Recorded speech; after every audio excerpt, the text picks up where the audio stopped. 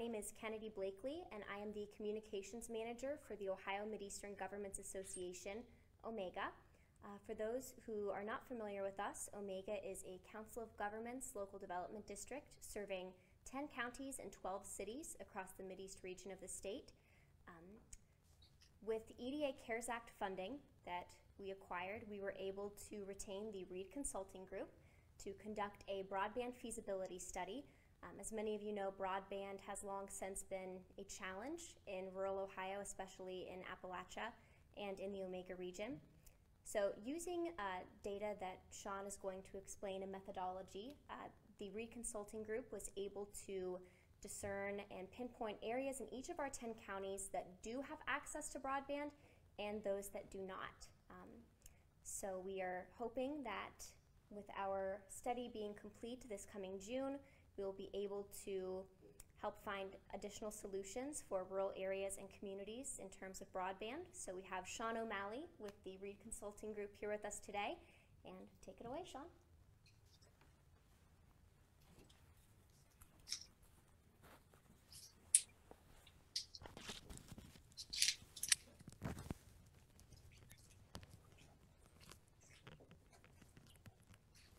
A moment while I get the mic untangled from the display. There we go. Thank you, Kennedy. Glad you all could make it, and hello to everyone online as well. I will be going over, if you attended I did a presentation like this for the county a while back with a simpler version of our broadband profiles, sort of a preliminary report. So some of this will sound familiar because I don't know for certain everyone who is attending has ever seen this in any form before, so I want to make sure all the context is there. So bear with me if some of it looks familiar, especially when I'm talking about like the state level information. This would not be possible without OMEGA being able to help out with the funding here with their CARES Act money. Also, neighboring development districts, Buckeye Hills, OVRDC, and Eastgate also have helped with this project with Connecting Appalachia, as well as quite a few other funders across the state. Without these folks, this could not have happened. So I do like to give them a shout out at the beginning. So this is really about positioning our region for the win. My apologies for the Bengals picture. I know we're closer to Cleveland and Pittsburgh over here than we are to Cincinnati, but Joey Burrow is a hometown boy, went to high school with my kids, so I think he's a good example of someone from our region doing well. First step to do, you need to identify where the problem is, and then you need to prioritize among all those locations, where do you want to fund and what do you want to do. The next one is to find the funding to do it. This is a good time for that. There is a lot of money out there, more so than the last time I spoke about this. Finally, you need to track where the money is going and enforce that the work actually gets done. As you'll see in a moment, some of the programs in the past from the federal government did not have good tracking or enforcement, and the money sort of just vanished. So this is a pretty startling picture. I'm going to start at the state level, and then I'll zoom down into Holmes County. So looking at the state, all of that dark red and orange is what the FCC would consider unserved. Essentially, if you're not in one of the major cities, you probably don't have a whole lot of territory that has broadband by that minimal definition.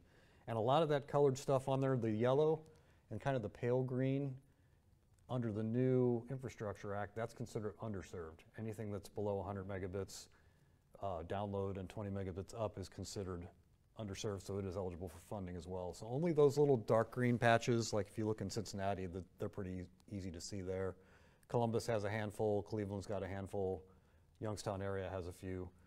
When you zoom in on our individual counties, there's usually a few census blocks that have that level of service, but for the most part, as Tom was talking with Peter Vogelberg, the director of Broadband Ohio, the state agency responsible for managing broadband here, he's like, well, if you look at it at a state level, he's like, when you do the new federal standard, Peter's like, yeah, the whole state.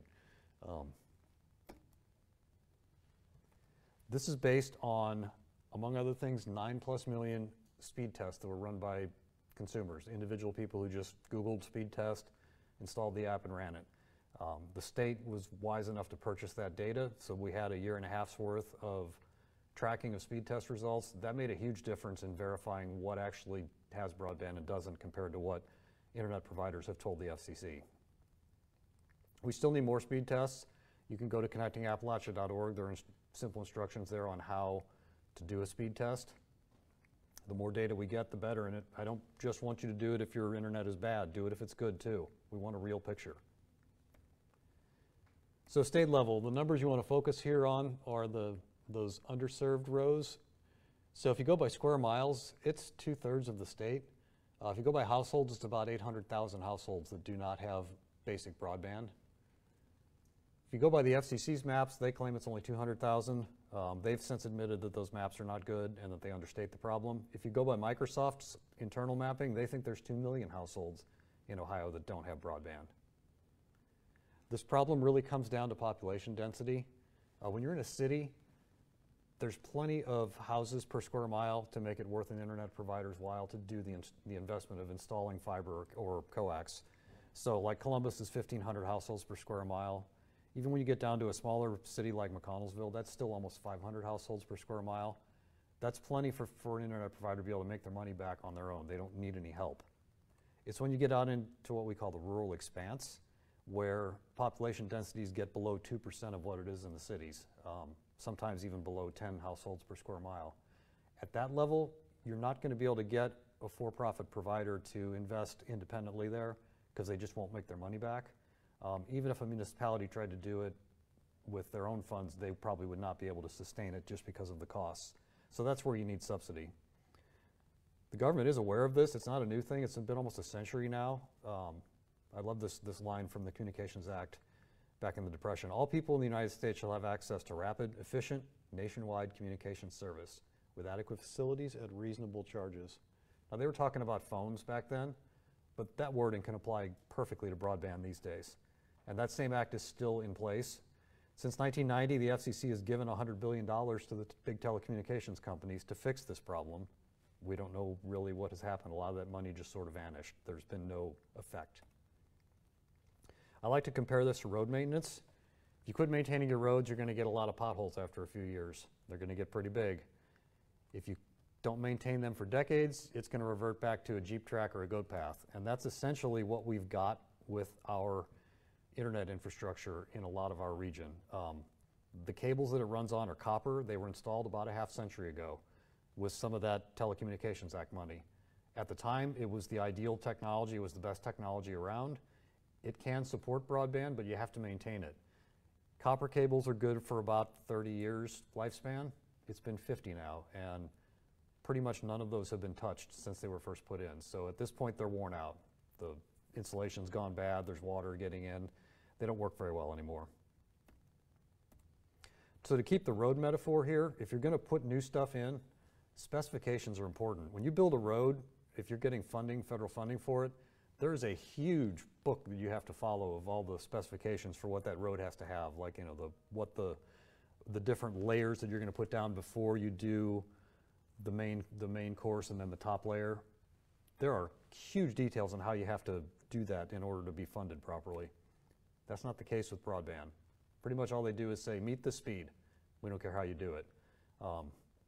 That can be good in the short term, but when you're talking about something that has to last for 3 or 4 decades, that could be a problem if they build something that's cheap, minimal, meets the speed right now that is the target. Well, 5 years from now, it's no longer any good. To give you some historical perspective on why this matters, the web was basically invented in 1990, and ever since then, we have seen tenfold increase in bandwidth need. So back when it first started, it was just around 100 kilobits per second. In 2000, it was up to a megabit per second. 2010, when Zoom started as a company, well-served area could expect 10 megabits per second.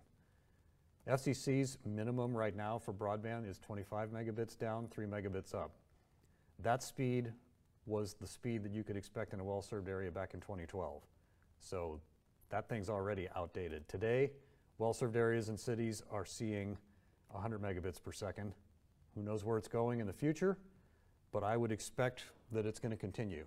It's very easy to imagine 1,000 megabits per second, a gigabit. There's a lot of companies, even cable providers, who offer that now. So a lot of people already have that at home today.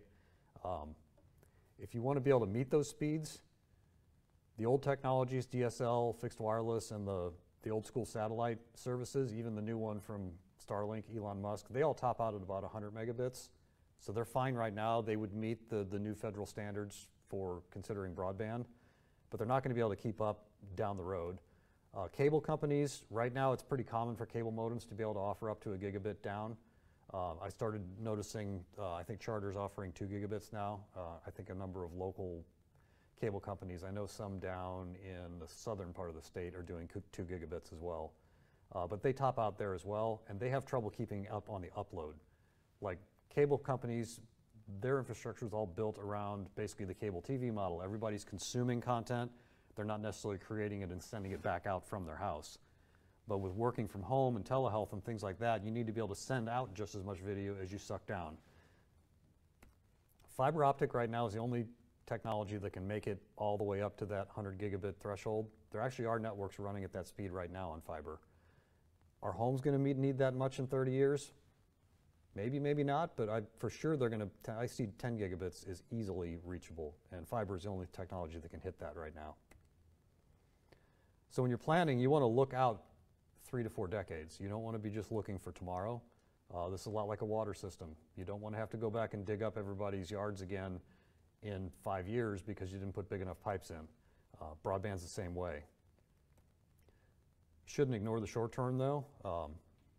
Neighboring Holmes County used some of their ARPA funding to fund a fixed wireless provider to get stuff in place now. Like they already brought a tower online. They're going to put like 11 new towers up, and they're going to add antennas to another 10 or 12 existing towers. So they'll get a lot of coverage. They'll pick up a lot of households that don't have broadband right now. That's a good move. The technology may not keep up long term, but it makes sense because you're not going to be able to get fiber in right away. There's a lot of supply and demand issues right now, and with all this federal money coming down, a lot of providers are putting in orders already for new fiber optic cable and the electronics. So you're looking at a couple of years. So in the meantime, it makes sense if you can find ways to fund other ways of getting broadband to folks as a short-term fix, by all means look at it. So when you build a fiber network, not all fiber is the same. It does have, it's all the same technology. That's little glass strands that use light to transmit data, and it's really fast. But there are different sizes of cable and different levels of it. When you put the cable in, one of the costs that you need to think about is getting the utility poles ready to have the cable on them. In our region, usually you end up having to go on the poles because you often hit bedrock pretty quickly when you try to dig. So underground can be kind of tough. The cost for making those utility poles ready ranges anywhere from $30,000 to $60,000 or higher. Some rural electric co-ops can do it even cheaper. We've heard from a few co-ops that they've been coming in between $10,000 and $15,000. But these are reasonable numbers. We are aware of a fiber project, again, in a neighboring district in OVRDC territory where the make-ready cost ended up at about $40,000. On top of that, then you got to buy the fiber, pay the labor to put it in, get all the electronics. So when you add that stuff up, you're looking at about, conservative estimate, $81,000 per mile to get fiber out. Now you can do it cheaper. We're talking about building a network that will last for the next 3 to 4 decades and have plenty of capacity. One of the things is you want enough strands inside the cables that there'll be a lot of room for future growth. There's a basic cable called a drop cable that you can use, that you can actually build an entire network, like your backbone and everything along the roads and back to your central offices using nothing but drop cable, but it's only got a handful of strands in it. It's designed usually for running from a utility pole to like a neighborhood or to a house so that there's a strand for each house. Right now in our rural expanse, you could get away with building a fiber to the home network using just that simple drop cable, and it'd be a lot cheaper than the number I'm quoting here.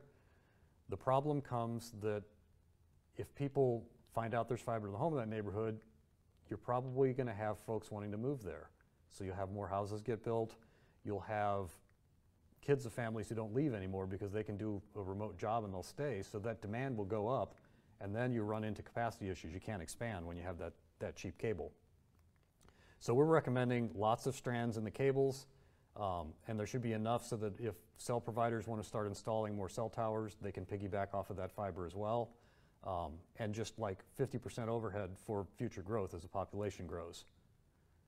We're also specifying that you should use good cable. Armored cable, squirrels love to chew on fiber optic cable, even more so than power lines. I don't know, maybe it's because they don't die when they chew on fiber, when they do when they chew on power lines.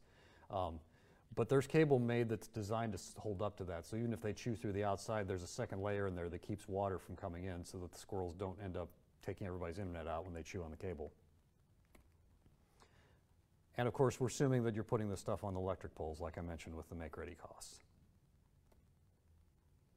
If you go underground, we're estimating it's $10,000 to $50,000 a mile more. And again, that varies. You might find some areas where you're lucky and the bedrock is 3 feet underground in your entire territory, and you can just trench the stuff in real easily. In other places, you might hit bedrock after a half mile and then have to go up onto a pole or use really expensive boring equipment to get through there. To give you a sense of why it costs so much to do this make-ready, some of it is clearance and some of it is how old the poles are. So this typical electric pole setup, those top lines are the high voltage ones that distribute for the whole area on that pole network, and then the secondary lines below are lower voltages, and those are what they run the drop cables off to connect electricity to each individual house. Your communication space is down below there as well. Like, you don't want a fiber tech up there or a copper tech up there trying to mess around near the power lines, because either the power company has to turn the power off for everyone to work on it, or you risk that technician getting killed because they don't know how to work around high voltage. So you're down in that space. When you add another line to there, you've got a minimum clearance you have to maintain. So there's our new line. Even if that meets the clearance, those lovely hills in our area often result in clearance not being enough, because that stuff droops and it's passing through an area where you've got undulations under it. So not everywhere is going to meet the minimum clearance anymore. So then you have to put in new poles to move things up higher.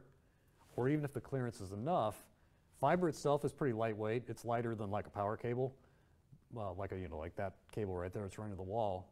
But in the winter, when you get an ice storm, you can get a lot of weight on each cable that's on a pole. And if the pole is old, it might not be able to handle that extra weight. It would break. So then the utility company has to replace the pole, even if it has enough clearance. So zooming down into our region, these are the Omega counties. As you can see, there's a lot of unserved territory here. It's almost 80% of the populated acreage, and it's a third of the households. So lots of unserved territory. Superimposing on top of this, this is middle mile fiber that belongs, the blue is existing. It was put in by companies who are willing to rent or lease capacity on that fiber to anyone who's willing to pay for it, which is really useful for small internet providers who want to just provide service in a particular area. That middle mile bridges the middle between the big pipelines that handle the internet traffic nationally and the local space, what they call the last mile. Holmes County was not able to benefit from this. This was a big project about 10 years ago that was supposed to bring middle mile to the whole region, but there were some costs ended up higher than they expected, and they had to stop sooner. So the pink lines are what we recommend folks focus on. There are programs still that are for middle mile only for funding. So if that's available, we recommend installing that middle mile there to make it easier to serve this region. Holmes and Coshocton both would benefit from getting additional middle mile there. Middle mile's not enough. You still have to have somebody who's willing to run the cables from that middle mile to the houses to do that last mile, but it helps a lot to have it already there. And there may be middle mile in the county already from like Charter or another provider like that. But those folks, when they build it themselves, they're using it only for themselves, and they consider it a trade secret where the lines are, so they don't share that publicly, so we can't map that. To make it a little easier to see, this is a single color version, so those white spaces, those are the ones that are already served. We just make them grayed out so that they don't distract from it. And then we did a single color for everything below the FCC minimum. So federal funding, the FCC had a program in 2020 that they did an auction at the end of the year for subsidy to do fiber to the home. It's called the Rural Digital Opportunity Fund, or RDOF for short. Federal folks love their pronounced acronyms, so we'll call it RDOF. Charter Communications won a pretty good amount of territory at Holmes County, especially on the western edge. We expect that they will end up building there. We were originally a little nervous because the subsidies ended up being really low, just a tiny fraction of what it would actually cost to do this. but they have already started building some of the territory that they want in Guernsey. They've already put in connections, and they've got folks on fiber to the home now. And utility companies are reporting that Charter's been contacting them to arrange to find out how much it's going to cost to connect to their poles and get them ready. So that's a good sign. There's also, this is not going to help Holmes County now, but South Central Power, the rural electric co-op over there on the eastern part of the territory, won a huge grant from the state of Ohio to bring fiber to the home to their whole territory. So all of that dark purple in Harrison and Belmont and those little bits in Jefferson, and I think there might be a tiny bit in Carroll, those are all going to get fiber to the home within the next 2 years. There are more rounds of this funding from the state coming, so it's possible that there could be a provider that would win that for the area and homes that hasn't been covered yet. This is what the awards looked like. Holmes did not get any awards from the first round of the Ohio grant program. This isn't necessarily a problem. There's a lot more money that's coming down the pike that's going to be distributed to this program. They only had, they only had $250 million for the state this first time around. I'm expecting that they're going to see probably another $1 billion from the federal government. So there's plenty of opportunities for homes to get served in the following rounds. And actually it might help that they didn't have any awards happen now, so that when they open up the next one, they'll probably look at places that didn't get any awards yet. And once all of these providers have had their address lists finalized, then we will map the rest of them. We were able to map South Central Power because we're working with them, but these other providers, we won't have anything until Broadband Ohio releases the final maps. At this point, I'm going to switch over to the Holmes County profile.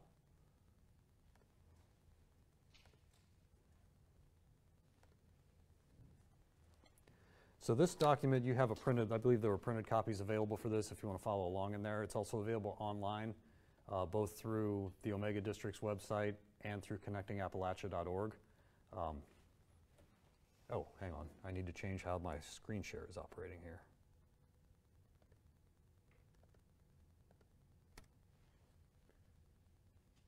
And slideshow. Bingo. Gotta love technology. So as you can see, it's a pretty stark issue here. 73% of the households do not have access to 25.3 minimum speeds, and when you look at the colors, most of it's dark red, which is below 10.1, which is, these days, it's really slow. You do have some well-served areas, but not that many, and a lot of those, again, will end up eligible for funding under the new Infrastructure and Jobs Act money when that comes out, because they're still below 120. 88% of the populated area doesn't have access.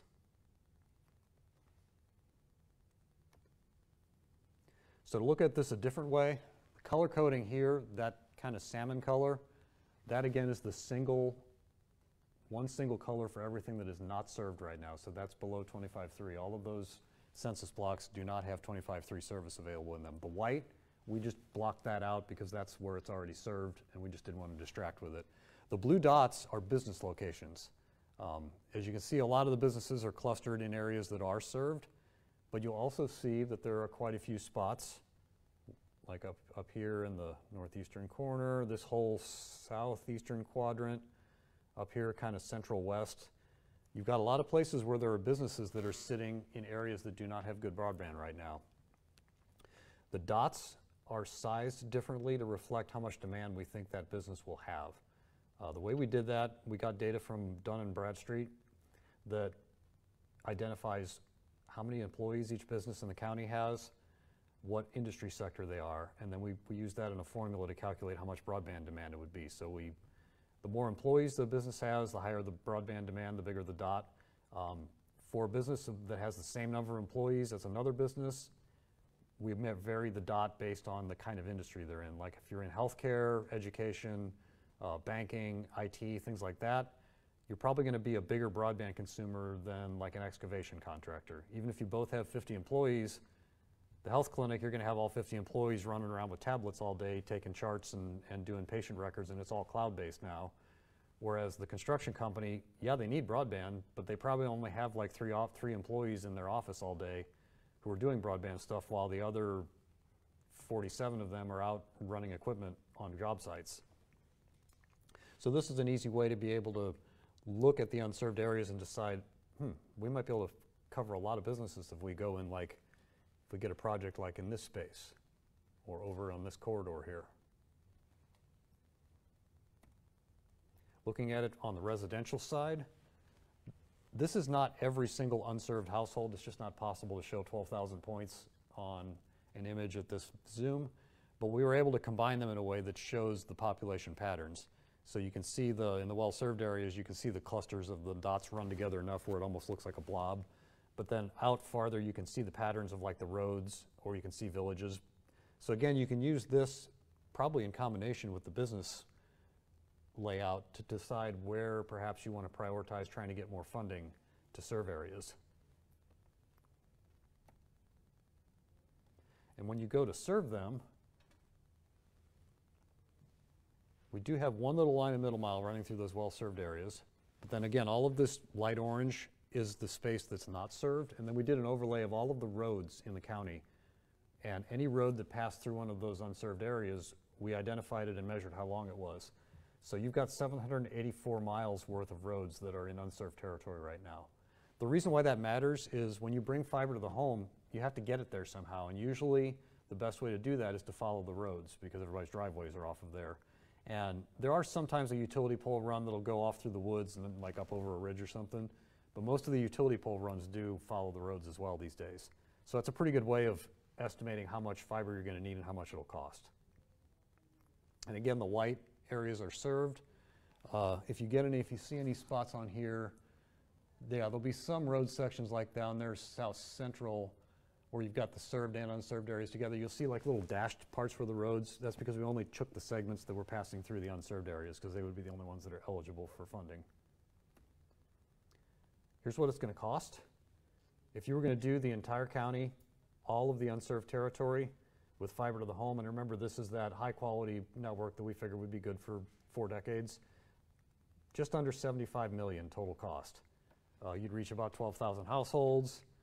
The density is about 15.5 households per fiber mile, which is not bad. Some counties it's down pushing being under 10. And the higher that density is, the more likely you can get an internet provider to invest. Based on that density, we figure an internet provider would be willing and able to sustain spending about $1,900 per household to serve it. So they'd be kicking in $23 million or so of that total cost. That still leaves over $50 million as a funding gap that's not available. That's where you need grant money to kick in to help with it. Comes out to about $4,200 per household for that grant funding.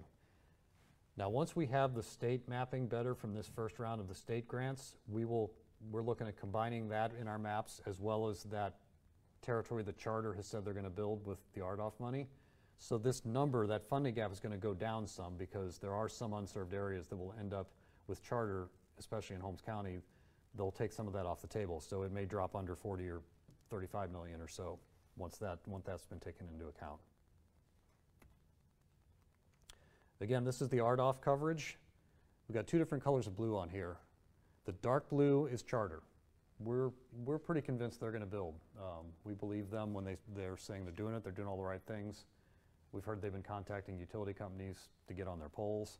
The lighter blue is a company called Mercury Wireless. And I think there's probably some tiny little pink dots in there for a company called LTD Broadband.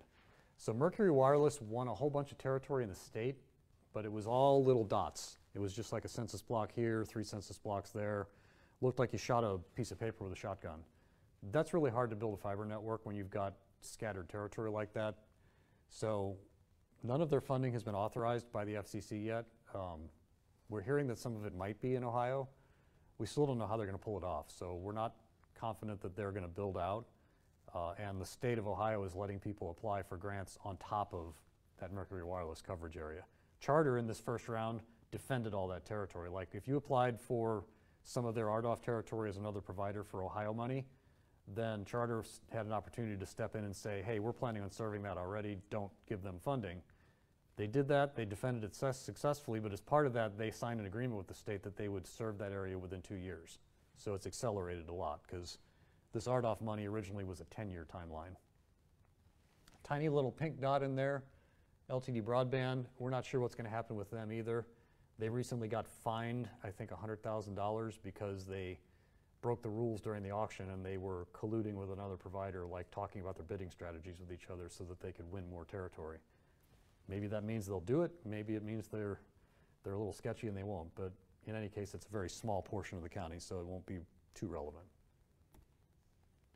I'm not going to read all this to you about the methodology. If folks have questions afterwards about how we came to these numbers, I'm glad to go over it with you. But we used more than just those speed tests I talked about. We also looked at existing federal data. We looked at population density. We looked at, there are reports from the FCC where places actually got deployed in the past. We included those as well. I do want to call out on the methodology here with the business opportunity index. This table over here on the right-hand side of the screen shows the industries and what we think their demand level is. So, you know, healthcare, education, TCOM, banking, those are the big consumers. Even like real estate, hospitality, publishing, that's still pretty high up on there. So when you get down into things like farming, hunting and fishing camps, energy extraction, mining, stuff like that, that's the low demand. And that's not to say they don't need it. Dairy farms these days are very automated. They've got a lot of stuff that's digital, like their machinery needs the internet to talk back to a cloud server to manage their production and make sure the cows are happy. And if you don't have happy cows, you don't have good milk. So they do need it, they just don't need it on the same level that some of these other businesses do. We go into detail on all the assumptions we made about how this fiber network should be put together. This report was put together before inflation kicked in, so we're recommending people add another like 10 to 15% on the costs when they're speccing things out, because until things settle down, things are going to get more expensive. I've also got a simplified version of that graphic talking about demand. This is a really useful graphic when you're talking to funders. It's a good way of explaining how you can justify why you want to put in a high-capacity fiber network when they look at just the population numbers right now and they say, well, you can get away with a cable modem. And then we break down how the budget was calculated. We will, by the way, all of these maps, you know, like here on the page or like on the screen, I have to keep flipping back and forth between them if I want to figure out how things overlap. We're working to put together a web version of this map that the Omega folks will have a login to, and they can share it with the counties so that your planning folks can log into that map, and it'll have all of these layers, and you'll have all kinds of control over which layers are visible at which time, how transparent they are, so that you can essentially have one map of the county, and then you can pull up 2 or 3 different of these analyses and lay them on top of each other and see through them so that then you can find your project areas. Because as far as next steps go, I think that is the most important one to do. Look at all the areas that don't have any funding yet in Holmes County. Look at your population density, look at your business distribution, look at other priorities that you might have as a county, and then go to these maps, zoom in on them close, and figure out, draw circles, draw little crazy shapes, and decide this is where we want to focus to try to get a grant in for more broadband or to bring broadband to that area because it doesn't have coverage yet. Tom and I have been beating our heads against the broadband program problem for years, more years than I care to admit. This is the first time we both have agreed that we are optimistic about where things are headed. The feds actually are paying attention finally, and it's not just the FCC who have historically been less than useful with this. There's a lot of money coming around. There's going to be $1 to $1.5 billion brought into Ohio from the Infrastructure Act, the Infrastructure and Jobs Act. That money is all going to go to Broadband Ohio, which is that state agency I was talking about. They are awesome. I have very seldom run into a government agency at the state or federal level that has their act together as much as Peter Voderberg and Broadband Ohio do. They got that program up and running in a matter of weeks after the bill got signed to make that grant program. They have driven forward with fast deadlines on everything they've done. Like those awards have already been sent out. They are requiring people to do it address by address. It's not just saying like, here's a census block. If you serve one house in there, we're going to color that one green and say it's good. No, the providers are having to provide like all 15,000 addresses that they're going to serve for their grant request. And then after the challenge process is over, a few of those might get removed, but then they're going to go back later and say, okay, did you serve those addresses? You can't just give us like a little feel-good report and say, oh yeah, we did it. Makes me really optimistic, and especially that all that extra federal money is going to go through that program. There are going to be real visible results from that. There are a lot of options out there still. There's going to be another round of RDOF, or if not, I'm hearing some scuttlebutt that maybe the FCC is going to be required to cancel the later rounds of that, take the money that they still have for that, and then build a new program that works better. So that money is out there. It will happen at some point. Like I said, the Infrastructure Act, there's a bunch of money there. Appalachian Regional Commission has several grant programs that are good. Their power program, you can get up to $2.5 million for. That's focused on like economic development, but broadband is one of the things that they see as being a factor for economic development. So that's an option. ARC also has distressed county funds that can be used for broadband. ARPA money that was given to the townships is another option that can be used to spend. Coshocton County used a bunch of their ARPA money to subsidize a fixed wireless provider to install a bunch of new towers and add antennas to existing towers to get a bunch of coverage all across the county that people can connect to immediately. Or like as they get the towers online, it'll happen like within a year. So that's something to look at. Their Treasury Department is in the broadband business now. They've currently got like $270 million available that can be applied for. USDA has some money as well, a couple of $100 million. So this is a good time. In spite of what the maps look like and how bleak the picture currently is, I really believe when you look at our region 5 years from now, it's going to look very different, both just broadband coverage and economically, because economic development follows broadband. At this point, I'm happy to take any questions.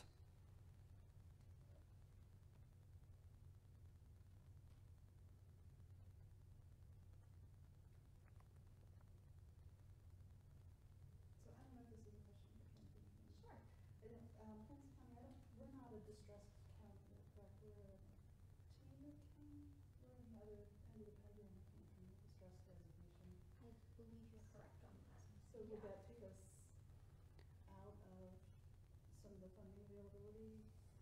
Yeah, you wouldn't be able to apply for that one ARC program that focuses on distressed counties, though it won't hurt you in the Broadband Ohio grant program, because their criteria for distressed is different, and essentially all of Appalachian Ohio is considered, yeah.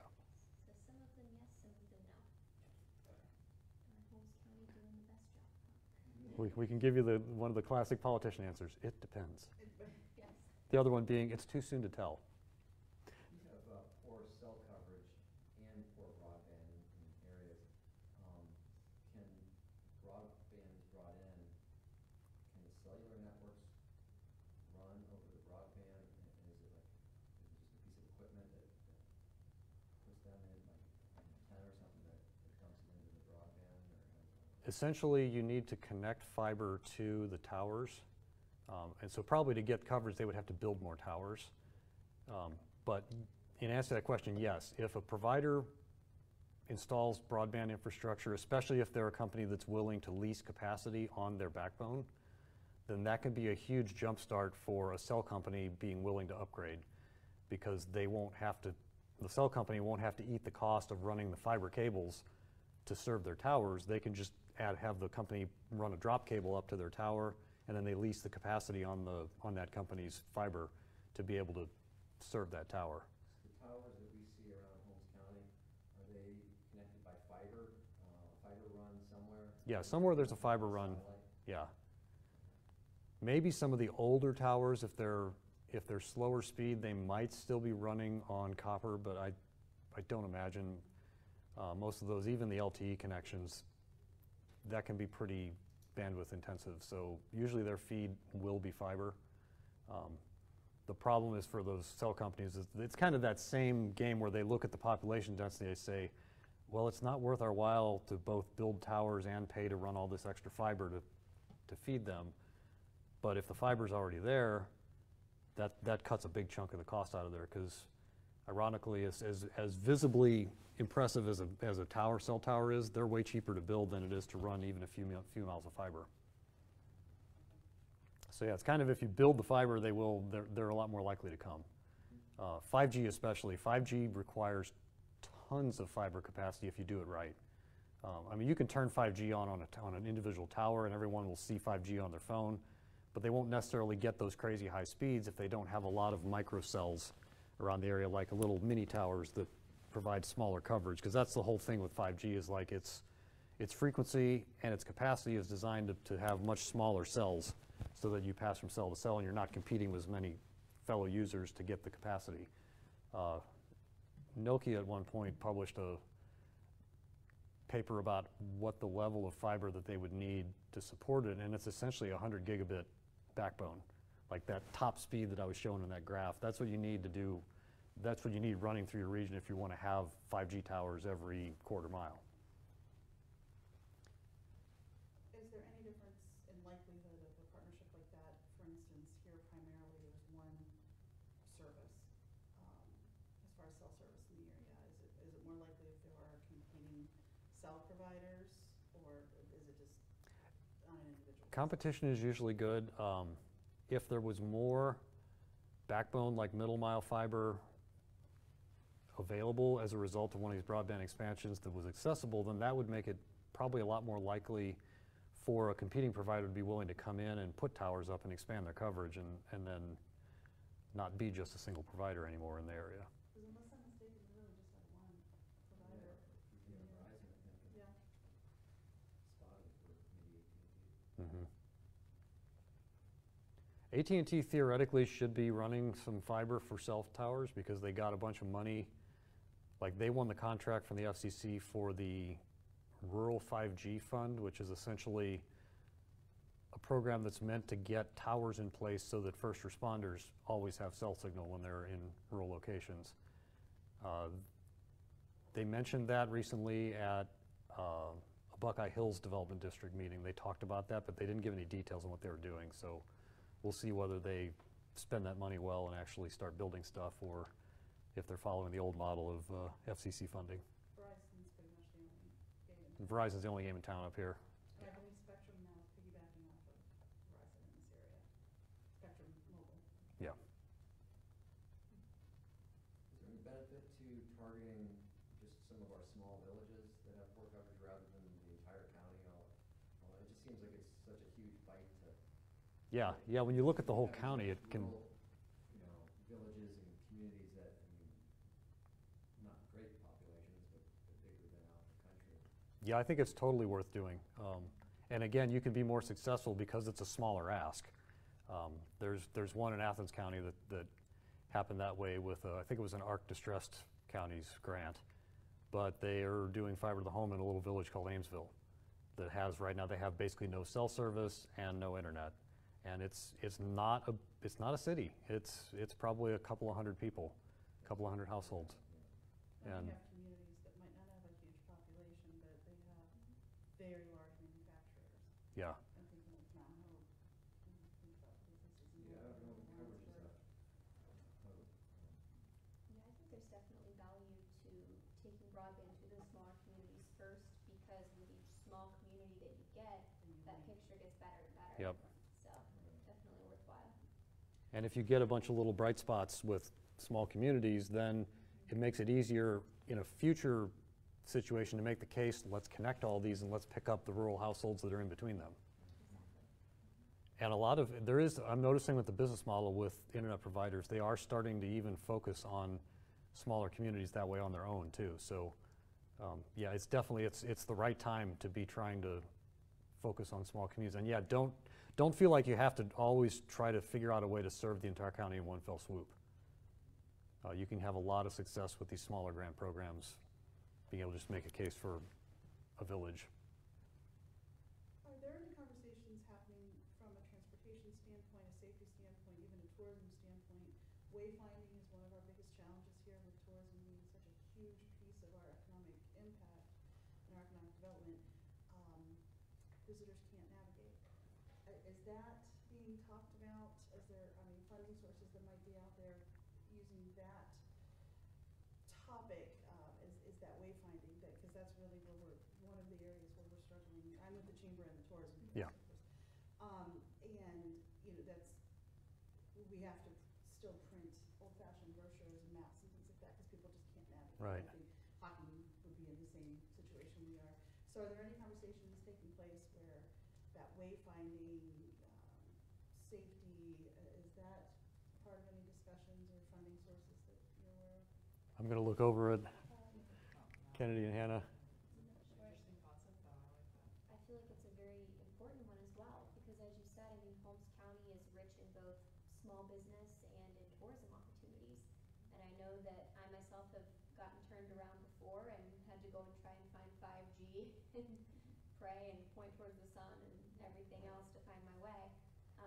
That's a very good point, and we'll definitely investigate any opportunities regarding wayfinding that we can.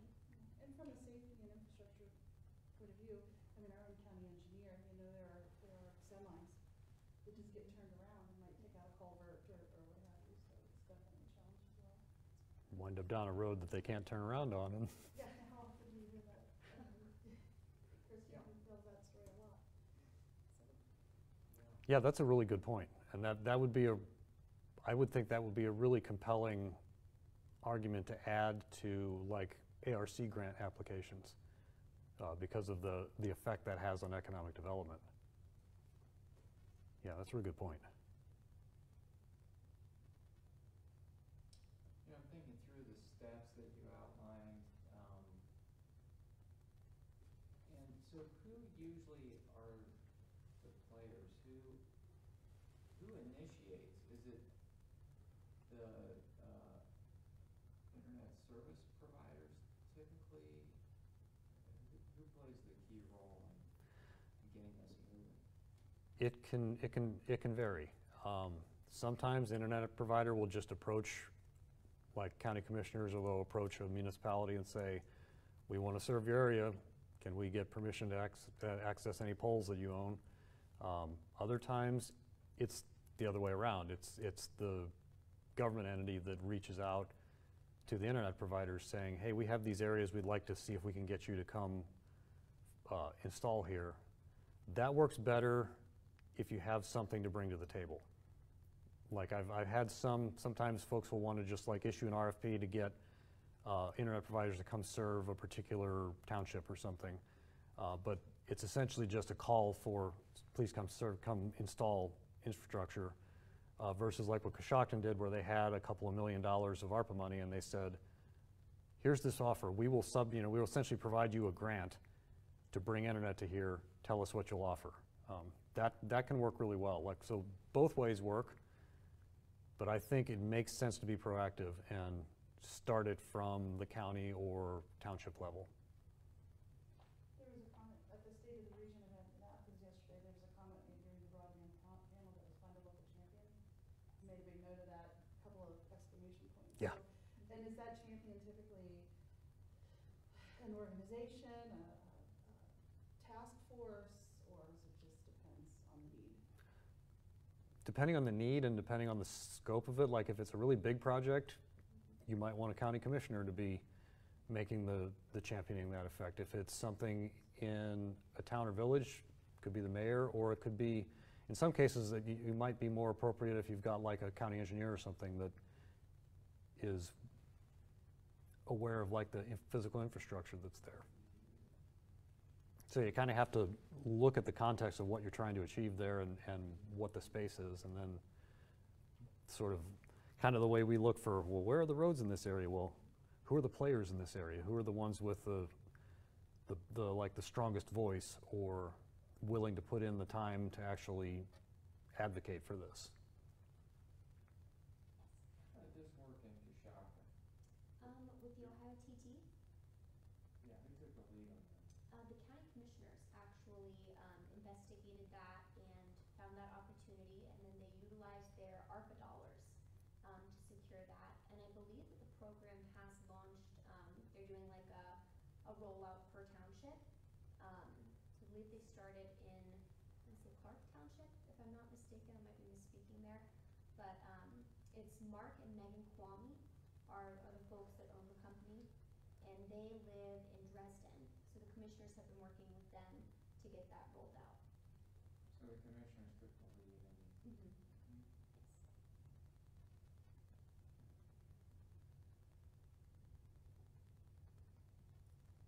Yeah, I think that, it's great to see you guys all here today. I know that this morning, both Jeanette and Sean were making the comment that broadband is becoming a real necessary utility almost at this point, which I know you guys are all aware of. It's as important as having water at your house in some cases, and it's as important as, having heat, air conditioning, things of that nature, electricity. It's just, if we really want Appalachia and Ohio to grow and to remain relevant and competitive on a state and national stage, it's really one of these things that, hopefully we can, first of all, encourage these telcos companies to step up and put their money where their mouth is, much like Charter is doing. And, we know that we're going to have support of local partners like you guys who are already doing a fantastic job. So, future is bright, hopefully. Well, it's something that's definitely was identified. We're going through the pre-process of the new strategic plan, and broadband came up how many times? Is infrastructure, as communication, as employee recruitment across the board. So I don't think there's an agency or an organization in Holmes County that's not affected by the lack of. Right, exactly. It's like Sean, pardon me, made the point that even in farming, which is something that I'm a farm girl and I didn't even, recognize that myself. The first time he gave the presentation, I was like, farming? And then when he started to explain it, it made a lot more sense to me. So it's really seeping into those industries and those facets of life that I personally wouldn't have considered or wouldn't have thought that broadband would play a role in, but it really does.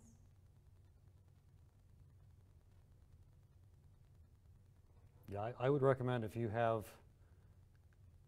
find folks who've got the energy and the position to advocate and work with these, especially once we get you, once Omega has this online version of the map so that you can interact with it and create specific areas that are zoomed in that you can draw your lines around and thing.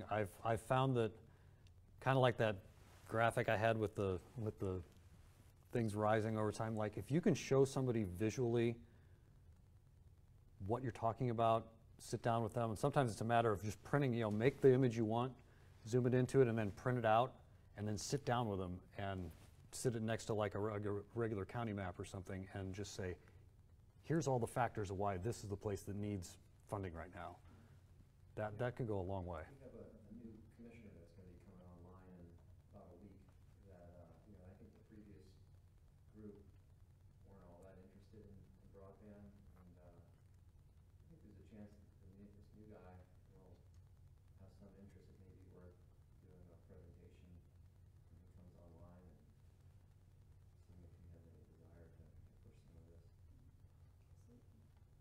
I made a note yesterday, cohort, I believe that was an education resource.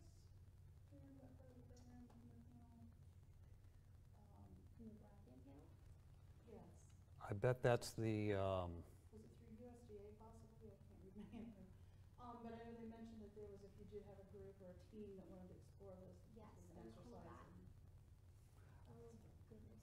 I wonder if that's the training, because Broadband Ohio is That's working what to my get impression was, it was training just programs up, to because know yeah. what questions to ask Yes. and how to build the plan. Because they did talk about forming like a local task force of sorts as well. Yep, Okay, that's not through Omega, the other development districts, that's probably through Broadband. probably through Broadband Ohio, yep.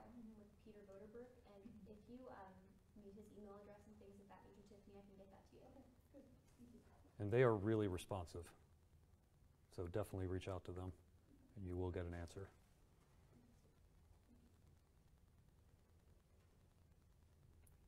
Any other questions? Anything online or?